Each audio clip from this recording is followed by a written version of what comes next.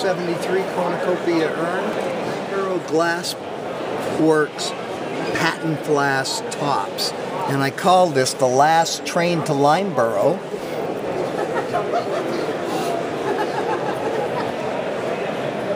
And it's just a really neat piece of, you know, collectors of these flasks will recognize them as what they are. Rockware. Here's a beautiful piece that you have here. Yeah, too. that's a piece that came out of Taunton, Massachusetts, right off the bottom of the river. So, did you go to school to learn how to do this, or did you I self-taught. Yeah, self-taught. Okay. I came home one day, made a lampshade out of chunks that I had. Where did you find this? This bottle came from this bottle show last year. It was bought for $10. It had a hole in the bottom corner. And the guy was going to throw it away. Instead, I bought it for $10. Now, that's a Granite Glass Company flask from the Granite Glass Works in Stoddard, New Hampshire. If that was whole, that's $800. But as a piece of art, oh look, $210.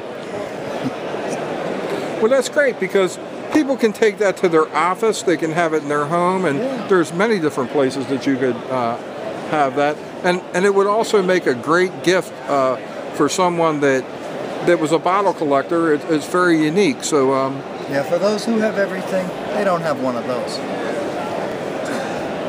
My name is Richard Carney. I'm from Brunswick, Maine, and I have been a bottle diver for 30 years. And for many years of that diving, I left them on the bottom, all the broken shards and the plates and the pottery.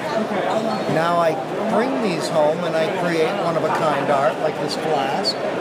This wasn't found diving, but it was broken by a bottle guy.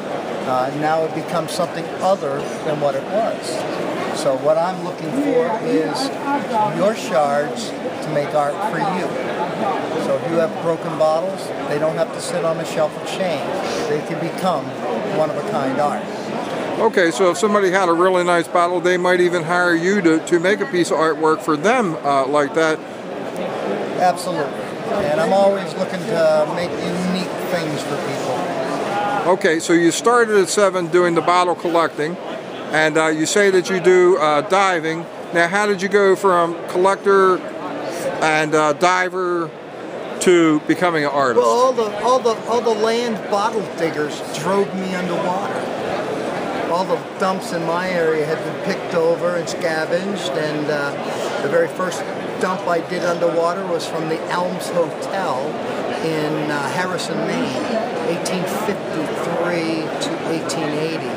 And they took all their trash right out onto the ice on the lake. And the debris field was 3/4 of a mile long. The very first thing I pulled out of the mud was a Langley's Herb and Root Bitters bottle. Deep green with a giant donut top. I was hooked. So I never went on land again. Well, diving's a lot of fun. I've been diving before, so I really enjoy that personally myself. So you get enjoyment out of doing it, plus when you're searching for something, that's really cool too. Well, I sought out big sites, Stoddard Glass Works. That has been mined underwater for 10 years by me just diving. You get down past the sawdust and there's all kinds of frags. Places like the Lineborough Glass Works, a lot of those people who dug those sites have hoarded up those pieces of glass, and I have sought them out. Now I have a lot of that stuff for my art. Contact information? It'd be Richard Carney, Old Bottle Sea Glass of Maine.com. Brunswick, Maine, I have a gallery which is open to the public for some of the bigger things. Telephone number is 207-729-3140. Okay, so how big of pieces do you do? And I assume that if somebody brings you something that you will negotiate with them to put a project together. Oh, absolutely, yeah. So I've done big cathedral windows. I did a big arched window out of nothing but Hofstadter bottles. just the panels that were embossed and the bases. Something like that was 48 inches long. So it's doable. Well, thank you very much for bringing this beautiful display to the Baltimore Antique Bottle Club show. You're welcome. And hopefully we see you again next year. All right.